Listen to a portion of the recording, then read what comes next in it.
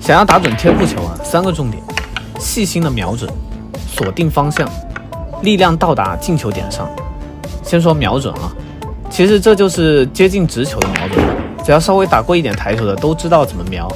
关键是你能不能瞄得更细。明察秋毫，放手架的时候呢，不断的将杆头推进母球啊，稍作停顿，去感受球杆延长线出去到达目标球上的这个点，只要是轻微的偏差都会打不进。所以你看得越认真，球杆微小的变化就越能感受得清楚。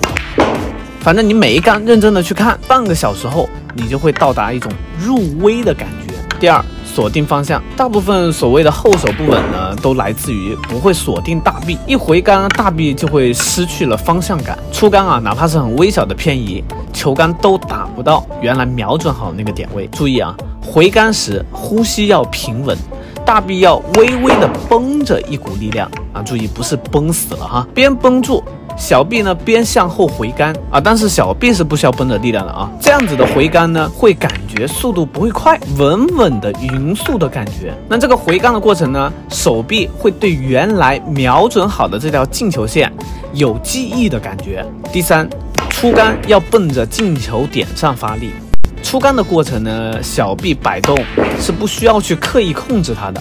球杆停在最后方的时候啊，脑子里呢想的只有一个概念，感觉白球消失了一样，没有任何阻碍，用手臂一摆